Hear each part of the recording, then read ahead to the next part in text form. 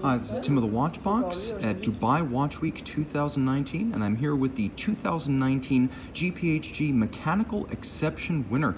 This is the Genus GNS 1.1 in rose gold. Now, the timepiece is 43 millimeters in diameter and approximately 13.1 millimeters thick, so although it appears overpowering, it's not objectively that large, thanks to the short-cropped and tightly downturned lugs and what can only be described as a hybrid round tonneau case. The watch actually sits well on a smaller wrist, and you can see everything right down to the design of the crown itself is bespoke to the model. You have a sharp satin finish along the side, broken from the polished lug hoods, and what can only be described as a bezel-less profile when viewed from head-on. Now, what you're looking at right here, I'm going to demonstrate how the watch tells time.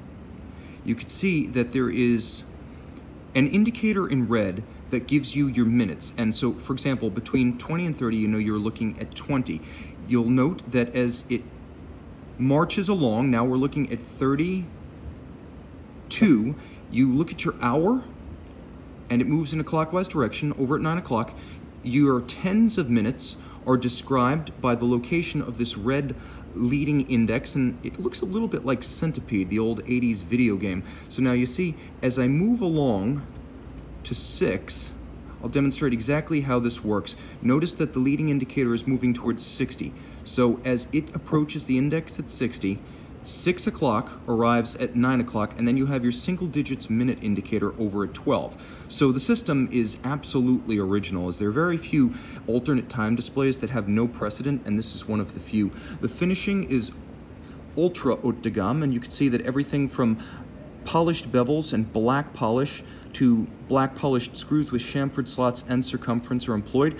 The bridges and the plates of the movement are made of 18-karat rose gold, so what you see is quite literally what you get. On the reverse side, you'll note that it uses a free-sprung balance with a full balance bridge for shock resistance, and it beats away at 18,000 vibrations per hour, endowing the watch, despite the power-intensive complication, with a remarkable and impressive 50-hour power reserve. Now, the watch is 30 meters water resistant, so it's not a sports watch, but it does have a sporty demeanor about it. The finishing is somewhat non-standard, as you can see.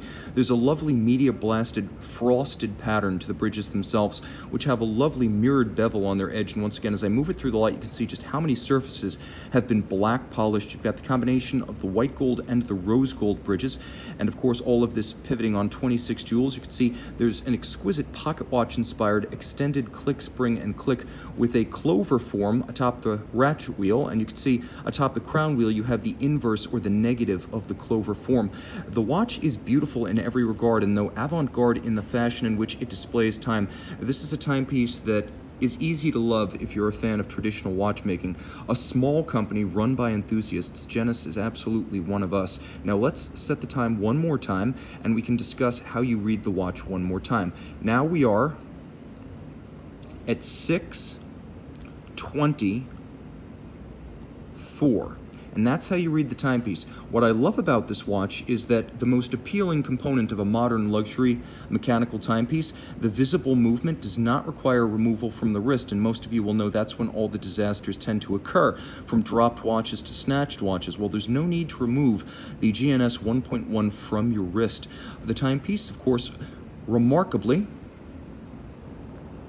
handcrafted front and back, is available in platinum, your choice of white or rose gold, and titanium, so there is considerable customization available, and what you see is what you get only in terms of mechanical engineering and finish, as the watch is highly customizable and, of course, now a GPHG laureate in the mechanical exception category, one of the most inventive new watches of 2019.